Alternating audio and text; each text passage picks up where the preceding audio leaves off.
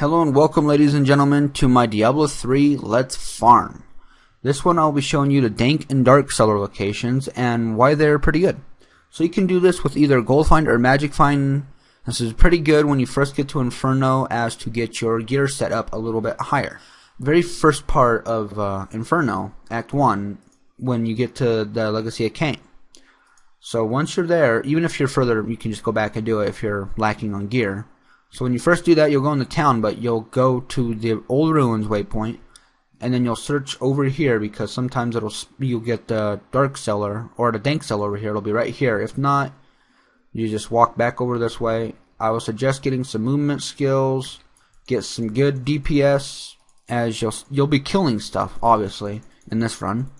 There is a lot more than just messing around and just hitting pots in this one. You actually got to kill some stuff. So that one's there. If they don't spawn, you just leave. But here we go. We got the Dark Cellar, Dank Cellar here. This one is kind of a cheap way to do it because he won't move, and you could just sit back and kill him, and his minions will just go to the side. And there you go. You just make sure you kill them all off, and there you go. See, that's a crap ton of gold with 211% gold find, and that is the item I got right there. Socket and ring. So it's not that bad since we didn't have the other one. You just simply teleport back to town. Don't try to just leave game from here because it just takes too long. It's really a pain in the ass. So teleport, leave, resume.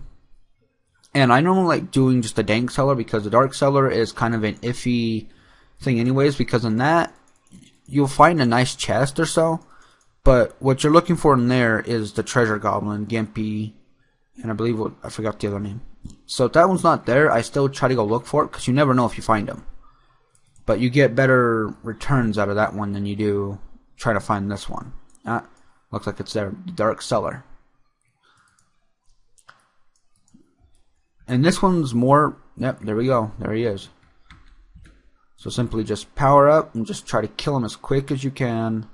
Should try to kill these guys first. You want to try to have some kind of slow skill on you to slow him down